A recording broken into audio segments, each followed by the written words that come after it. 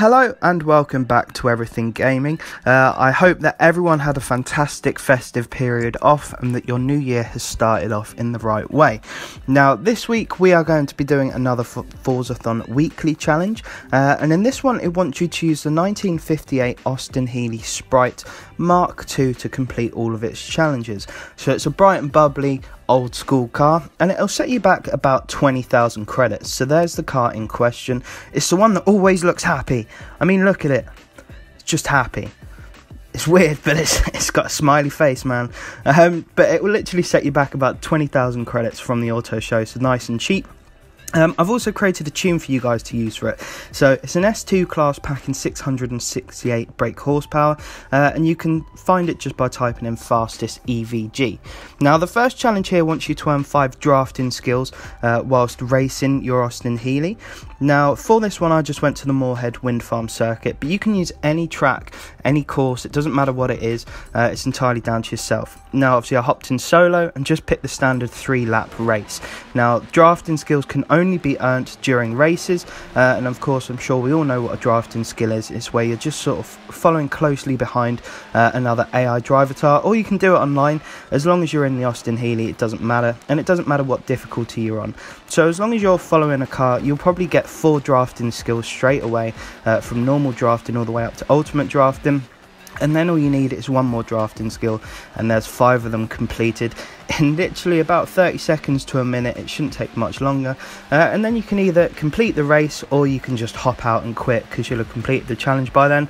It's entirely down to yourself at the end of the day, but the first challenge is a nice, quick and easy one. Now the next one just wants you to take the Austin Healey out for a 10-mile drive. So for this, as per usual, I just headed up the motorway, and all you have to do is keep on driving until the challenge pops up.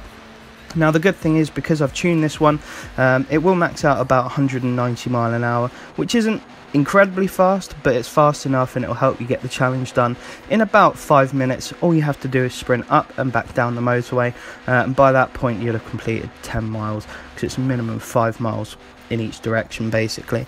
So that's not really a challenge, but nice and easy one there to complete the second part of this week's Forzathon. Not too difficult at all. Now the final one just wants you to score a total of 6 stars from speed zones. Now this is another nice and easy one, and I recommend using the forest green speed zone. Now the reason is, to get 3 stars on this you only have to hit 90 miles an hour, and that's very easy, especially in this tuned up Sprite MK1. And it basically means that all you have to do is 2 runs of the speed zone to complete this challenge to get 3 stars each way, and there's your 6 stars complete. Now it doesn't matter if you only get 1 or 2 stars, for example. You can do it as many times as you have to in order to get the 6 stars, but doing 2, sort of 1 each way, takes about 30 seconds each way, so it's about a minute to complete this challenge. So all in all, it's a nice, quick and easy Forzathon there. Shouldn't take you any more than 10 minutes in this car. Like I said, it's pretty easy, pretty simple, and a great way to start off the new year. Now, while we're on a topic of starting off the new year in the right way, I hope that you've all entered the 100 million credit giveaway. So I'm going to be doing 2 winners, each winner earning 50 million credits each. The results will be announced on the 5th of January, so make sure you stay tuned for that. If you click on my previous video, I'll put a link in the description. That will take you to the giveaway video, and it will tell you all you need to do. In essence, just got to make sure you're subscribed, preferably with notifications on, so you can see the winner announcement video. You can like the video if you want, but you have to comment down below on what your favourite racing game of all time is. Make sure it's on that video, not this one, otherwise it won't count. But I wish everyone the best of luck.